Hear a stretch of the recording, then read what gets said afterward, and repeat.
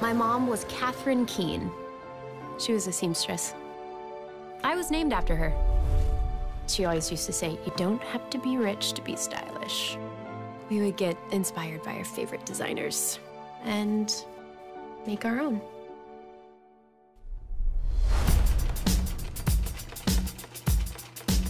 Katy.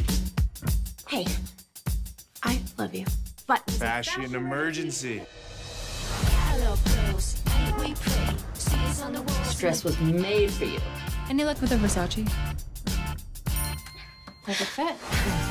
I feel like I'm ready to be Lacey's newest personal shopper. Prove that you're the creme de la creme of my girls. The personal shopper position is yours. Oh my God. Josie? Katy Keene. Home sweet home.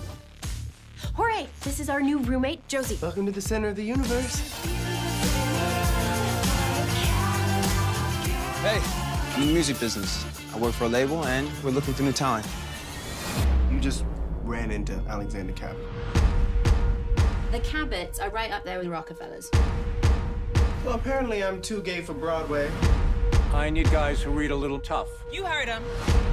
I deserve this promotion, Katy. You might not look like it, but you're a gutter girl, and that is never gonna change. And the lighting down here, it's doing nothing for you. I think you should quit. You said you wanted to be a designer. I wanted to work at Lacey since I was a little girl. My mom dreamt of having her dresses sold there. I'm just so tired of being rejected over and over and over again. I don't fit into their little box. Don't let the glories of the world have power over you. You would move to pursue KO's dream at the expense of your own. It is about both of our dreams.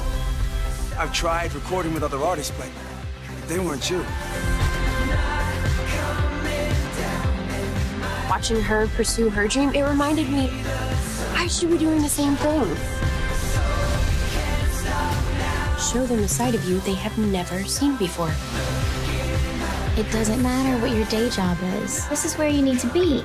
I have been torn down, lied to, but I am exactly where I want to be. This is the greatest time of our lives.